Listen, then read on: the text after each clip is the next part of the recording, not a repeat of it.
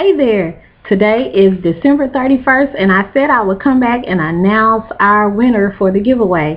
The winner is Monique Cunningham. So congratulations, Monique. Happy that you won the giveaway.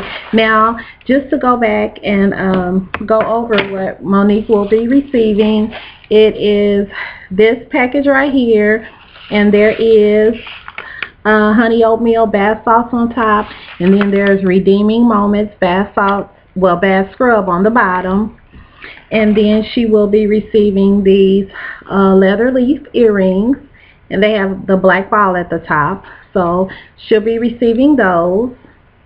They're really nice. They're Italian leather.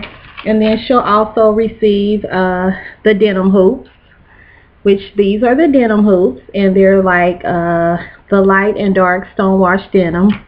And then she'll also receive the leather hoops with the lavender and the cream, and then the gemstones on there.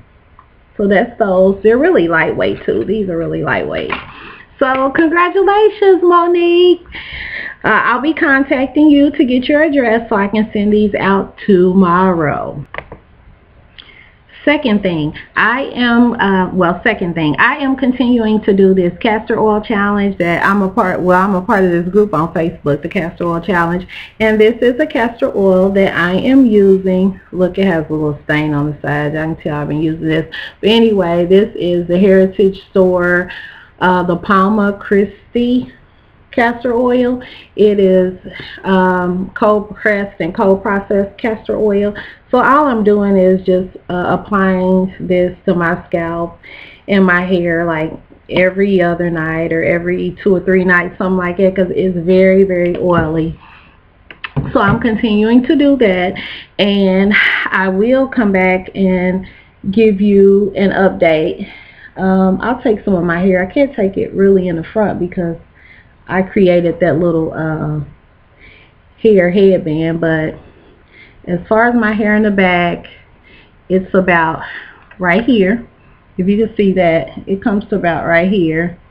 But I always, because of the style I'm wearing, I just push it up and scrunch it up in there or whatever. And then I created this hair headband today, and all I did was just flat twisted it over across here, and then I just took a pick and kind of lifted it up.